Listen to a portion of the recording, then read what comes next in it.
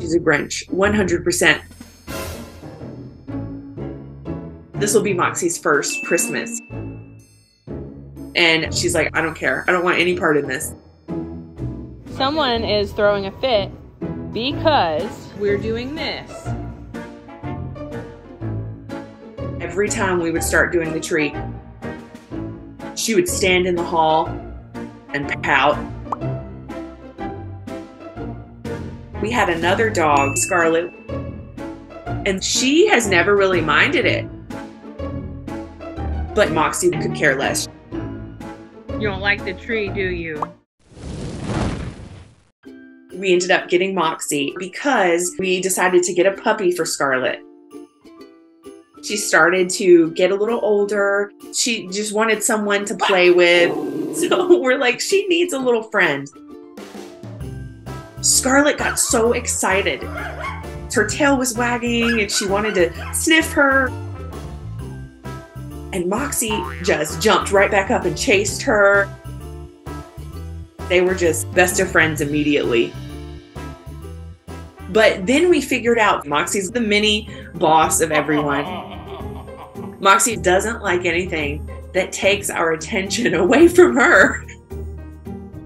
This is what I see all the time. So she hated Christmas.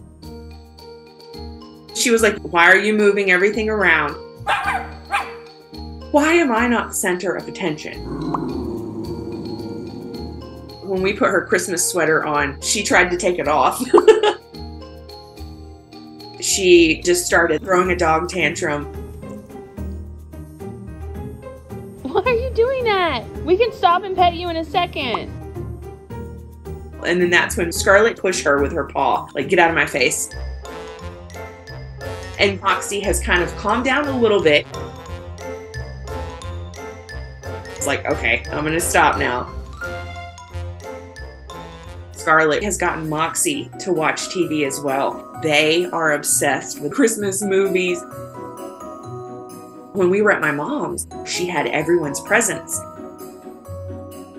And Scarlett knows this is my present. She gets so excited.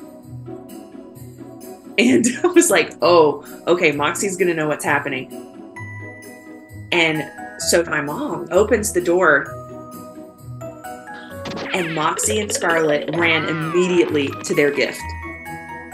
Now Moxie can't contain her excitement.